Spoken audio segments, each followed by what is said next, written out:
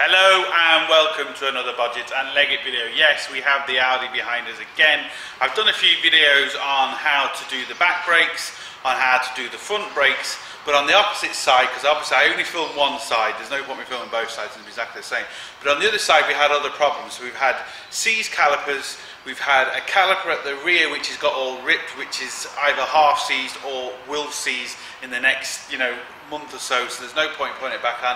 And also we've got a problem with the drive shaft. So what I'm going to do is I'm going to show you taking off front caliper, back caliper and drive shaft. Now this side has been half stripped already because obviously we didn't know until we took it off. But if you want to know how to fully strip it, if you watch the first video, for example, if you watch the video on the back brakes, we'll show you how to take off the back brakes, and then taking off the caliper is just that extra little bit. Same with the front, so you're going to get the idea once you kind of watch both videos. We're going to do the back caliper first. Right, so as you can see, we've got a new disc on, so you know how to do that. But you can see from this caliper here, someone's wind back the caliper, but they didn't take care in the rubber.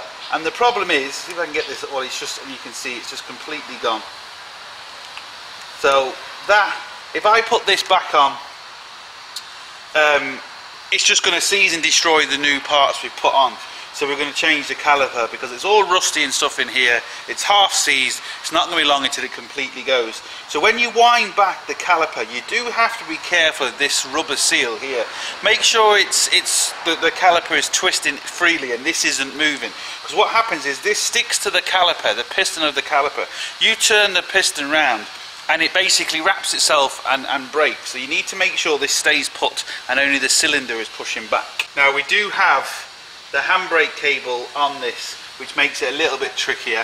It's normally easy to take the handbrake cable off once it's bolted on. So what I might do, just for easiness sake, is just put one bolt back on the actual caliper itself, and that'll just, well actually I'll put both of them back. Only hand tight. Right, hopefully this is coming through okay. So what I need to do is, this is the brake line, but on this one I'm not going to be able to squeeze this. This is a different special brake line. So I've only got a couple of options. I need to completely drain the fluid out of this car anyway and replace it. So to be fair for me, it's not actually a big deal. I can just release this, put a bowl on the floor, let all the brake fluid come out, which is what I'm going to do because I need to replace the brake fluid in this car. But if you don't do that, what you can do is you can actually push the brake, so take this off, push the brake pedal right down on your car, wedge it between the seat and the brake pedal with some sort of long bar, and after that it will not leak. You'll still need to bleed it, but it won't leak all the fluid out. I'm not going to do it that way because I need the fluid to leak out. So I'm going to take off this first. And also it's an important thing to remember when you are getting new brake calipers, you have to give the old ones as a trade-in, otherwise you have to pay extra. So just remember that when you go down, whoever you get them off, they're going to want to see the old ones back. And depending if you know them, they might not give you them before the new ones before you give the old calipers back. Now this bolt is very tight, even though I don't know what's happened there. It shouldn't be that tight. It's coming loose now. Right, so I am just literally going to let that hang there. I'm going to put a bowl on the floor and let it go because we have too much water in this brake. And the way I know that is I've got a little brake tester. I've done a competition video, so if you want to see the brake tester, the competition video is to win the brake tester, so you'll see what it does and how it works. So just remember, if you're not doing that, press the brake pedal and now you need to press the brake pedal down now. Wedge it, make sure it stays wedged, and that will stop leaking. So that's a really handy tip. Now what I need to do is push this spring back to release the ball in the handbrake. There's kind of loads of ways to do it. I'm just going to use a big pair of pliers and hopefully this will work. I can wedge it between the nut and the actual thing itself. Shouldn't be that tight. Oh, try that again. There we go.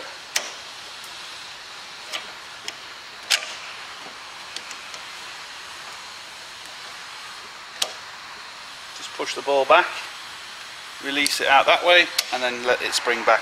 and now that's released. We've got a clip here, which again we can use the pliers, pull out the clip, make sure you don't lose that. The handbrake cable then should come out. Could be a little bit stuck, but it should come out that hole. Just doing.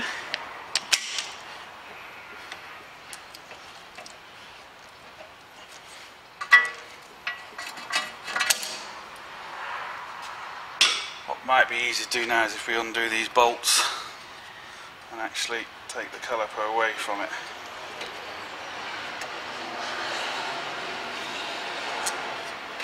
Now before you give them the caliper back, make sure you've taken everything off it that you might need, because sometimes, like I did a job the other day, caliper, and there was a little wire or a little pipe connected to the caliper that connected to your car. You didn't get that with the new one, so just kind of make sure you've got everything.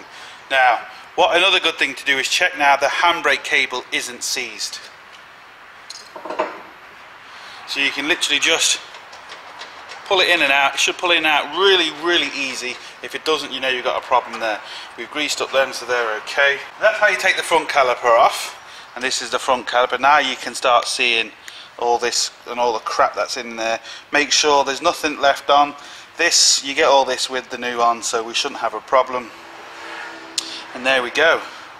What I like to do is I'm just going to take off the bleed nipple. I like to keep them because you never know. They'll have new ones. They'll replace that with a new one anyway. So I'm going to whip off that and keep that for myself. Don't tell anybody. Shh. Now the front one.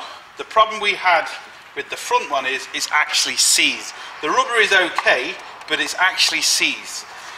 And someone, not that long ago really, this has obviously been a problem for a while. This guy's only just bought this car and he's fixing all these problems. So whoever had it before him, whoever worked on it before he got it, this is what I should say. This is what I think's happened anyway. The brake disc on this side compared to the far side was more or less brand new. The far side, as you saw from that video, it had a huge lip on it, completely destroyed. This one was more or less new, and the pads look new. So what someone had done is, this caliper is seized, worn down the pads onto the disc, which then scratched the disc. So they then decided just to replace one side, thinking, well, it's only one side that's gone, not realising, or that's what I'm assuming, that is the actual caliper that was the problem all along. The caliper was seized, which wore down the pads and the disc. So we're replacing everything. We're not going to be messing around, just replacing everything. So we also need to take off this caliper.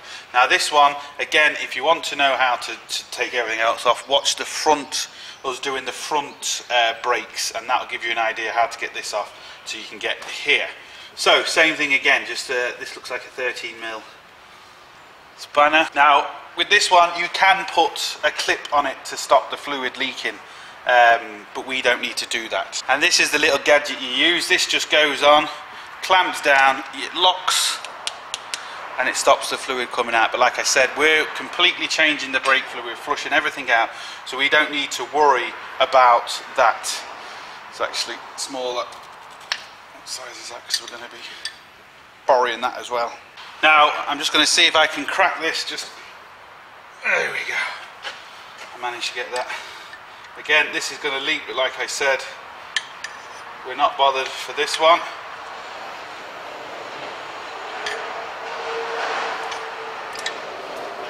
There we go. That was simple.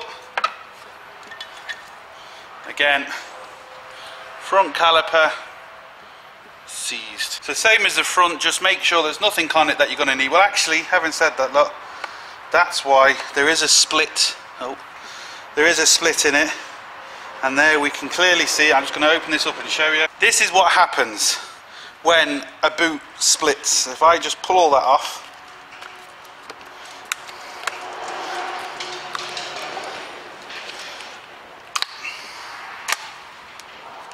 now, I don't know if the camera shows, see how rusty that is? That's supposed to be polished, like a piston in a car, because that's essentially what it is, it's a piston. And that has to be really nice and clean so that slides up. That little crack in the rubber has seized that and make it rusty, so that will not slide back, which is what's done the damage originally to this side. So that's what you have to be very careful of. Do not damage that rubber. It is vitally important you don't do it because of that reason. And just by putting new pads and disc on, forcing this back, yeah, I could get that back, I could force it back, but I'm telling you now, it's not going to work at all. And there's no point even trying to take that off and clean it, because yeah, you can take it off, yeah, you can take the rust off, but I guarantee you will not get it 100%. It might last 2 or 3 weeks, it's going to seize again. Just replace it. It's your brakes, they're so important. People think they're trying to save money, and I'm telling you, just don't be fucking stupid. Just replace it. You're not saving money at all, I promise you. Replace it, you'll have better brakes, you might not die, and everybody's happy. Simple. Because let's be honest, people, this potentially is life-threatening. You know, I mean, it really is that bad. Maybe not your life, someone else's life. It is vitally important. Do not try and attempt to clean this. Just replace it. Take the hit, buy a reconditioned one, and just replace it. Or, to be fair, a really good second-hand one. You don't so much have to go down the reconditioning route.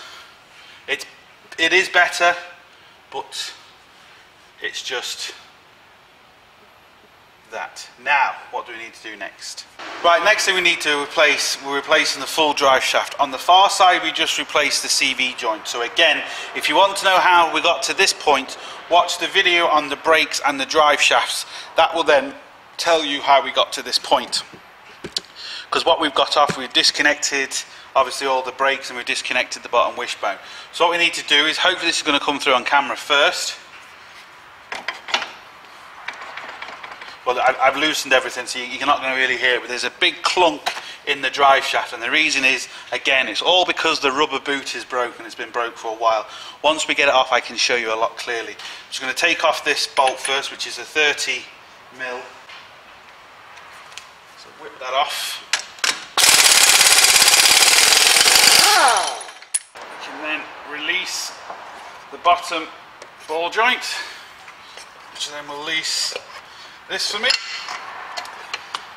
and kind of get that out of the way. And now what I can do is, again, I'll have to get the camera in a different position, but we can now start undoing these bolts. Now I don't know how well you're going to see, but what I'm using is an M10 spline, and I've got this huge extension, as you can see, massive extension. Now I've had to slightly modify it a bit because the ball's missing, so it slops off, so a bit of tape holds it all together. And then what I can do is I can actually reach it from here, as you can see, and I'm just going to get a 1/2 inch ratchet on the other end. Hopefully you can see this. I don't know how much is coming through on camera, but when you step back you can just see, I don't know, that might be a bit better. You can just see exactly what I'm going to be doing. So you can see the bar I'm using, but before I do that, I've shot on another video on doing a seal on an A3, a gearbox seal. I've done a different way of locking this drive shaft.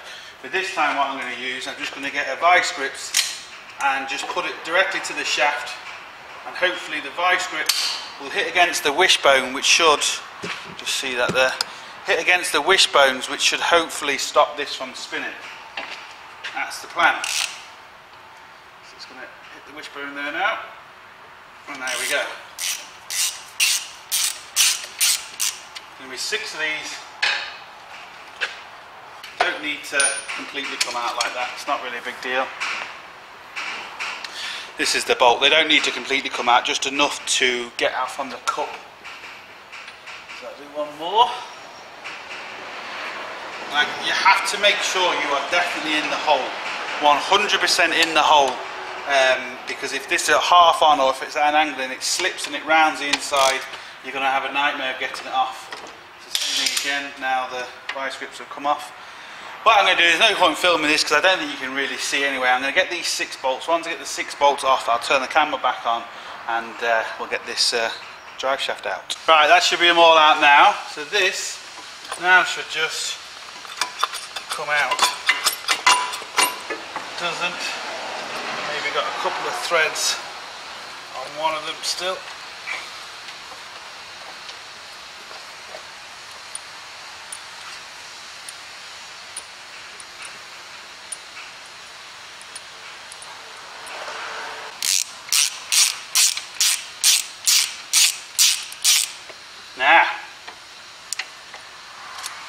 This is why you should look after your rubbers, because they can cause you problems in more than one way. Yes, never let your rubbers split. Well, here we go, and as you can see, completely split, well, apart from there, but more or less all the way around, and the wear that's in there, all the grease has come out, and just wearing the bearings inside there. So yeah, complete new drive shaft. Lovely. Again, you have to take this back, take out the bolts, because sometimes you get the bolts with it, sometimes you don't, but you have to trade in your old drive shaft to get your new one back out. Now, as you can see, we're back with a brand new shiny drive shaft. So we get the complete drive shaft.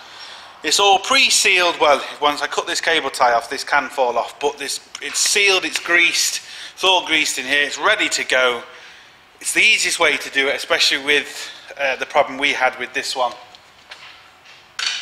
Because what happened with our one is, because this boot was split here, not only did it wore the cup as well as the bearing, so it's just easy to replace everything. So you do need to be careful this doesn't come off. It's not a big deal if it does, it just can get quite messy. So what we need to do is line it up first, make sure it doesn't fall off.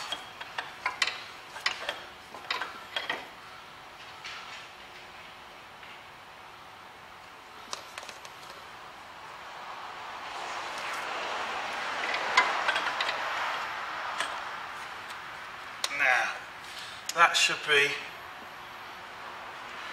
lined up. Just going to rest it on the carrier there, and hopefully just get one bolt in anyway. I'm going to use the big long extension again. But just bear in mind, when you do put a bolt on, you need to put this little clamp on. Well, it's not really a clamp, it's just a little, it's a load spreader, so it spreads the load around the complete area. So you need to make sure that's on before the bolt goes on. 2 bolts go through one little clamp, or spreader should I say.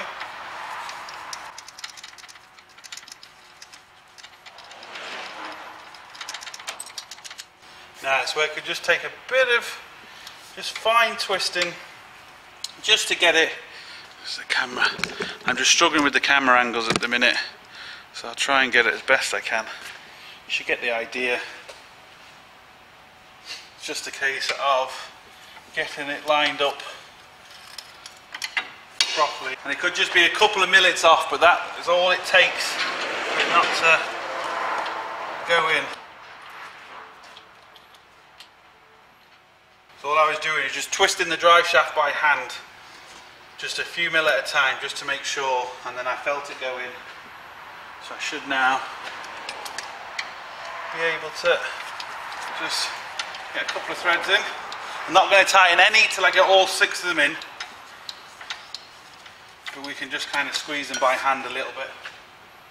So the next one that goes in, I don't need to use this little clamp, because you get 2 bolts per the little load spreader.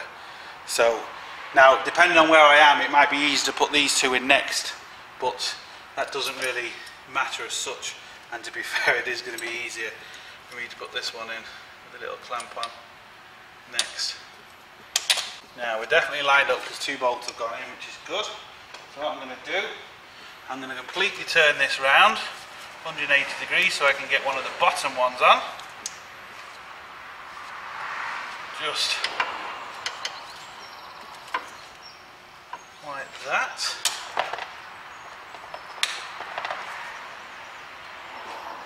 You can get stuck by the rubber if you don't have it in exactly the right position. The rubber can actually stop the bolt going in, so just might need to turn it a little bit more if you're struggling to get the bolt in. Past the rubber.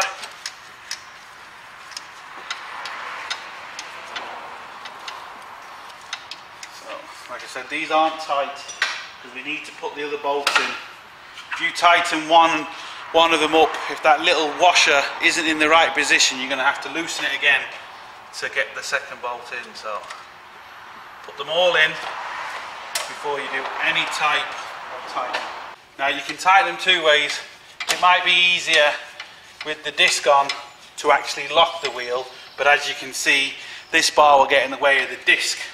So there's a couple of different ways of doing it, and we'll see which one's easier when we get to it. It's easier to use the big long bar than it is to use a smaller bar and get in, but then it's easier to lock the wheel with the disc on. So there's just a couple we can actually, we might have another way. What I can do is I can put the drive shaft in, put some vice grips on this coupling here.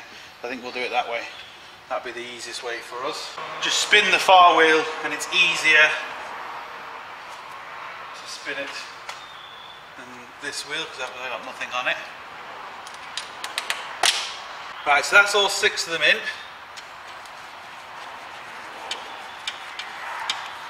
Actually no, it's not, there's one more, sorry. So that's them all in now.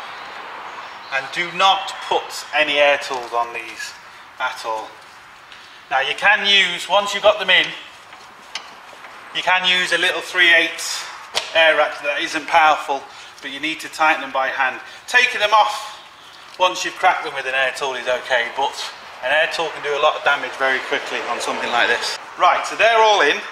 They're only hand tight, so they're not tight by any stretch of imagination. What I'm going to do now is I can pop the actual CV joint through the hub, and I'm just going to drop everything on the floor. So after you've just dropped everything on the floor and picked it up, we can then put this bolt on. I'm only putting this on just to stop it from going back through.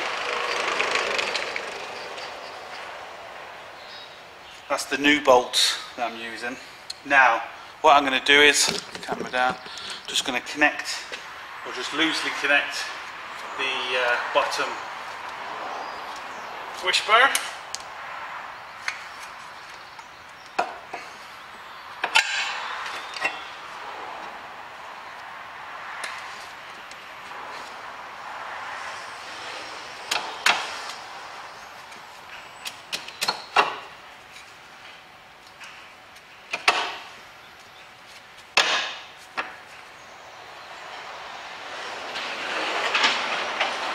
Now that's connected. Sometimes it's easier to actually connect that before you put this bolt in, but it's not really the end of the world. Nothing is tight yet, I'm just putting everything kind of in loosely. Now what I can actually do to make my life easier, to tighten up them 6 bolts. Now you need to know which way you tighten them, so obviously we're going this way, so I need to put the vice grips on the bottom. Well, I can actually, to be fair, I can put them in between here. That actually isn't going to make any odds for this particular job, so just stick them on there nice and tight. Now that's actually in there. What this will allow me to do, when I pick one, once I start turning it, you'll see the vice grips moving up. They're going to lock in between the carry-ab, the brake, and then I can just squeeze it tight. Simply as that. And what I suggest you do, you have to now count these because there's only 6. So I'm just going to go around, that's 1.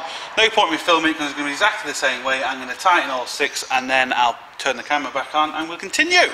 Sorted. Right, them 6 bolts are now tightened. If you want to know how we got to this area, if you watch the first video on the front brakes and the CV joint, that'll explain how all this is off. And like I said on that video, there is adjustment for the camber here. You have to get this tracked, even if you can line up with the old marks, but honestly, get it tracked. I don't show tracking because not everyone's going to have tracking gauges at home.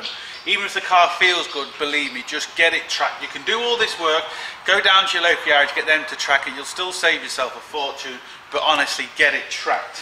So I'm just going to zip these in with the little air ratchet.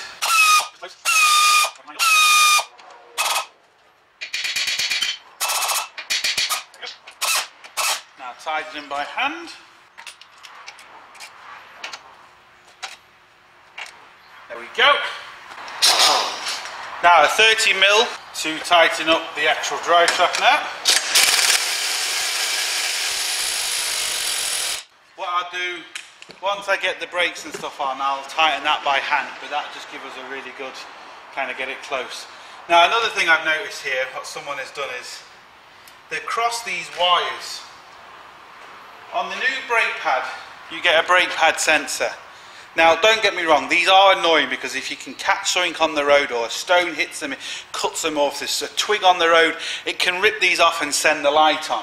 So they are frustrating. So I know why people do tie them up, cross them together and tie them up, but the problem is you just do not know when your brake's away, and you're best off leaving the connection on. If your light comes on, well then checking out, see what the problem is. Is it that this is cut? Is it that your caliper is seized? Is it that you've worn them down? At least it gives you an indication, because if you don't, and it is the pads, well then you're going to destroy your discs, where you might only have needed pads. So for the sake of it, definitely sort this connection out and put it on properly. Now you can see what they've done. They've just crossed that, taped them up together.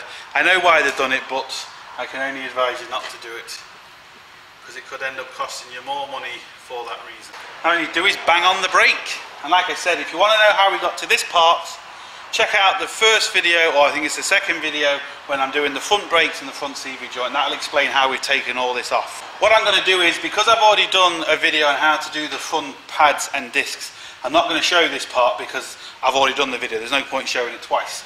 But what I will do is, once I get the pads and discs on, I'll show you how to reconnect and install the caliper. So I'm going to turn the camera off until I'm ready to do that. Now, as you can see, we've got a nice shiny new caliper. I've just taken off the 2 plugs.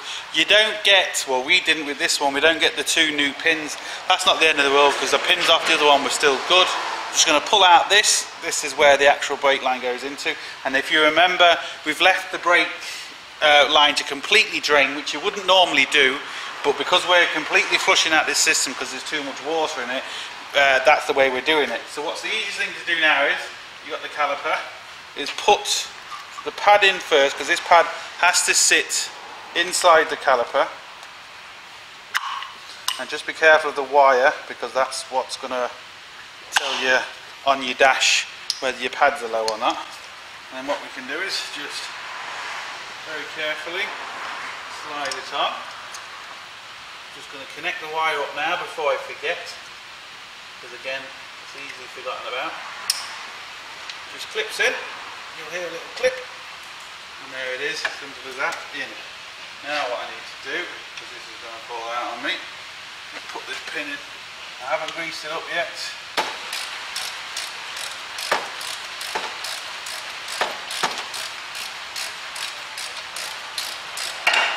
I got asked a question the other day, what grease, or the grease I use, how does it react with the pads?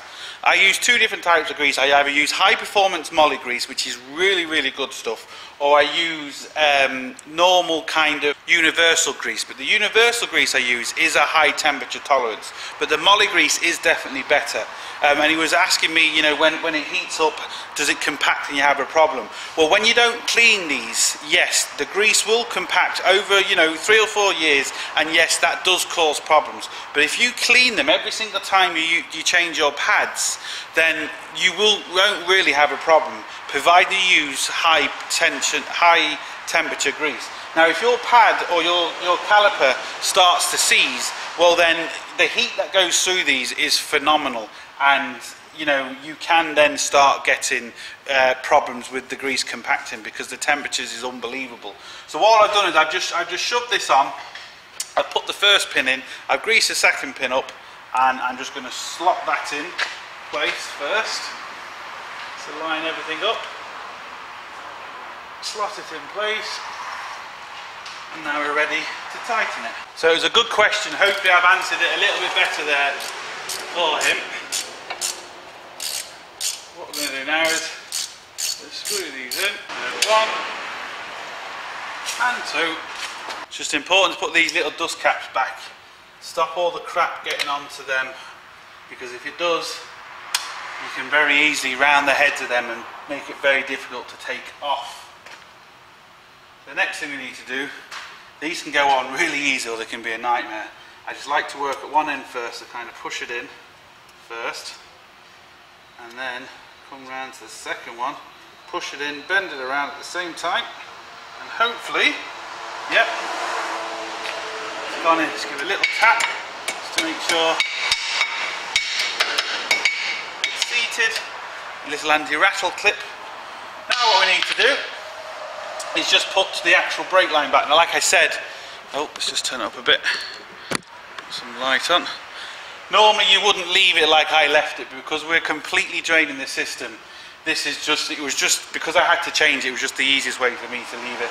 Just to let it completely come out naturally, and with no brake fluid in the system now, so we're going to have to pour new stuff in and bleed them, but that's the way we wanted it. Hopefully you can see that a bit better. So this just needs to go in. Make sure you don't cross thread this. This is a banjo bolt, so it's hollow in the middle, so it won't take a lot to break. So it's vitally important you don't cross thread this, because you'll be having major problems then.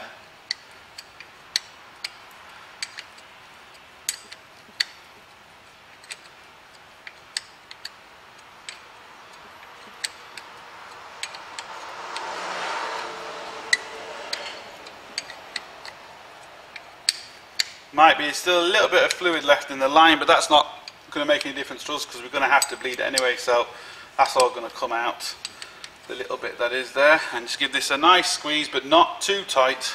The best thing to do is, if you're unsure, is just to tighten it. Once you've bled the brakes, get someone to press and hold the brakes to make sure it's not leaking, because you can very easily over tighten that with it being hollow in the middle, with it being a banjo bolt, so be very careful of that. The next thing we can do is just clamp the connection on for the brake sensor, a little click, so that's now on. Make sure it's not going to hit anything, it's out of the way, that's good. So that's got the new caliper on and the new drive shaft. What I'm going to do now is I'm going to wedge the disc with a screwdriver, and I'm going to tighten up this bolt here for the main drive shaft. Now I have done videos on how to bleed brakes, and even though we've completely drained the system out, it's going to be essentially exactly the same way, so I'm not going to show you bleeding them. But what I suggest you do, if you have done this kind of the same way we have, is to loosen the bleed nipple, fill up the reservoir, wait, do this with each brake, so do it one brake at a time. Open the bleed nipple, wait till it starts coming out naturally just by gravity, tighten it up, do it to all the brakes you've replaced, then pump them properly and actually bleed them. Like I said, I have done loads of bleeding videos, so I'm not going to show that, but what we are going to do next is we're going to put on the back caliper. Now on this side they've been a lot nicer, we've got a lot more in the kit. We've obviously got the new caliper, nice and sexy. They've even given us grease for the pins. We've got 2 new pins as well, which we didn't get with the front, and also 2 new rubbers. Now that could have come with the front kit. Now we have actually cleaned these and replaced these, so these are all good. There is no need to put them on, but I'm going to do it, but there really isn't any need. But we have them, so we might as well use them. So like I said, this all could have been with the front kit, but it could have been opened by someone else, and the bits just went missing out of it. There's 2. We get the new grease that's supplied with it, the new pin, slot it on, because we might as well. I suggest you keep your old pins, because you never know when you might need them. So, next thing we want to do is just put a bit of copper grease here and here. Give it a good wire brush first. Then just get your pad, put a little bit on the corners, what I like to do.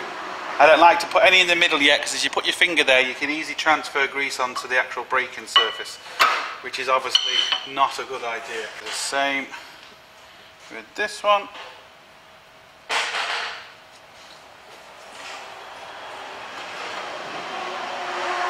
And again, if you want to know how we got to this part as regards changing the pads and stuff, if you watch the video where we've done the back pads and discs, that will explain how we've actually got to this part.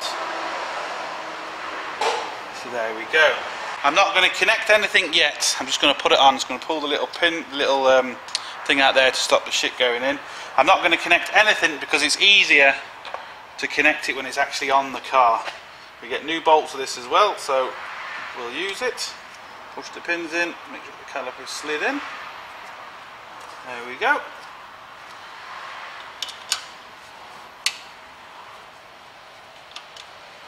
Just line them up and they'll screw in nice and easy. Now a 13 and a 15mm spanner will actually tighten these for you.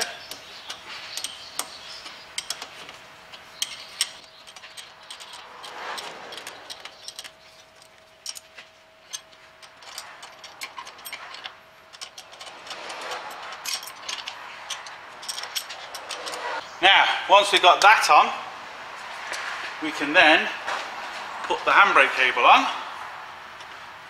and that should just be really straightforward. Bend it in underneath the first hole. The rubber can be kind of difficult to get through sometimes, and we're okay with that. That was nice and easy. Don't forget to put back the actual locking pin to actually lock the handbrake onto the disc, because otherwise you'll be having problems.